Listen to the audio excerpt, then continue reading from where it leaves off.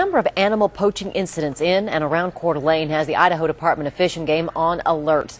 As KXLY4's Tania Dall reports, some homeowners living nearby are even concerned for their safety. It's a wonderful place to be. We live in North Idaho where we can go ahead and enjoy the beautiful wildlife around us. The beauty and wilderness drew Diana Whaley and her family to this Coeur d'Alene neighborhood 5 years ago. But yesterday, just across the street, a deer was found shot to death. I believe it's drive-by shootings. The Idaho Department of Fish and Game has received several calls from this community near Fernon Lake. Homeowners finding dead elk, turkey, and a deer in their backyards. And the citizens are very concerned within these areas because it's a major safety hazard.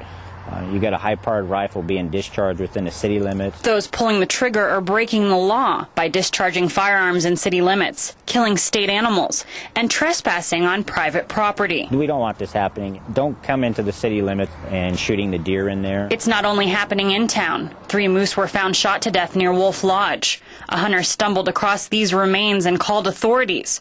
Now Fish and Game are upping patrols, hoping to catch poachers who are staying close to home. It's an opportunity.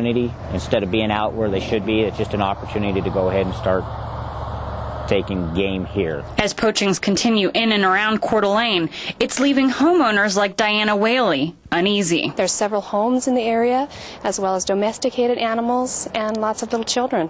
And anyone with information on these recent poachings is asked to call the Citizens Poaching Hotline. That number, 1-800-632-5999. Reporting from North Idaho, Tania Dall, KXLY4 HD News.